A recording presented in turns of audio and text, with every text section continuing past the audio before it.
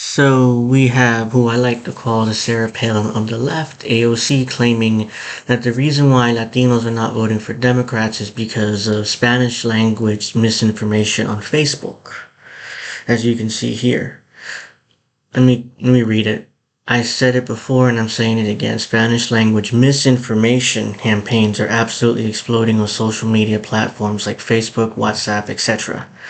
It's putting US English misinfo campaigns to shame and aren't getting disclaimers the way that English posts do.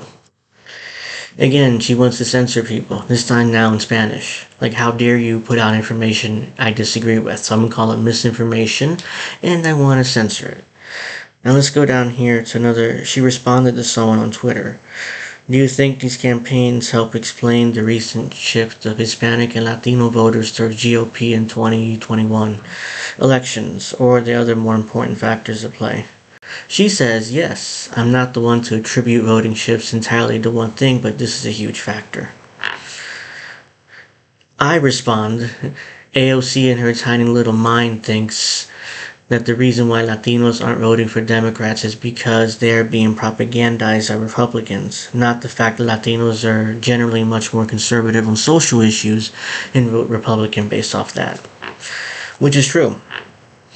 Anywhere from 25 to 40% of Latinos vote Republican in most election cycles because they tend to be much more conservative on social issues. That's just the facts. And AOC acts like that. No, it's not that. It's because of misinformation on Facebook.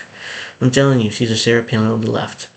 Anyways, I found these videos. This is from the Virginia race. This is the day of the Virginia election on Tuesday.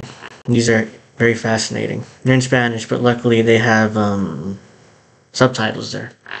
So let's put Yo creo it que on Biden screen. lo convirtió en republicano. Biden está destruyendo la economía, la inflación está por los cielos y True. es terrible todo. Alright, so Yo that's creo that. que Biden Yo creo que Biden me puso republicano. I think Biden turned me to a Republican. I mean, that's this guy saying that. As this guy says, this clip from Virginia will be the subject of nightmares. There's another clip now that I came across earlier, or that day, so the election day. Pause this, I don't want to miss anything. Alright, let's do that. And let's play it. Astrid Gámez, quien nunca se había involucrado en la política, hoy tiene una nueva motivación. Yo creo que los republicanos en este momento, sobre todo las minorías, nos hemos parado porque ya a mí me cansó de que a mí la gente me tilde de republicana y que yo no pueda hablar. Astrid Gámez, quien nunca se... We're gonna stop that. See? Democrats are so condescending that even Latinas like her go like, no, I'm sick and tired of being stigmatized for being a Republican.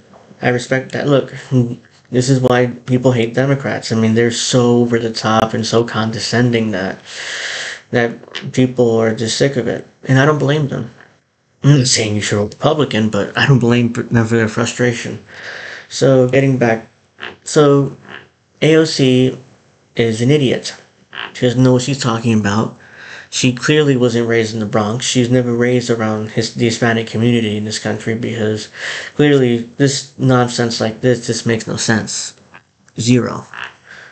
Hispanics are not owned by the Democratic Party. We're not just going to vote Democrat just because you say you give us flowery rhetoric and nice platitudes and cliches. We're not going to do it. I'm honestly surprised AOC didn't use Latinx in her tweets somewhere, in a bunch of these tweets. Because she loves using that term. Alright, that's pretty much it for this video. I mean, so I hope you guys enjoyed this little interesting takedown of AOC. Please give me a thumbs up, like, subscribe, and stay tuned for more content. Have a nice night.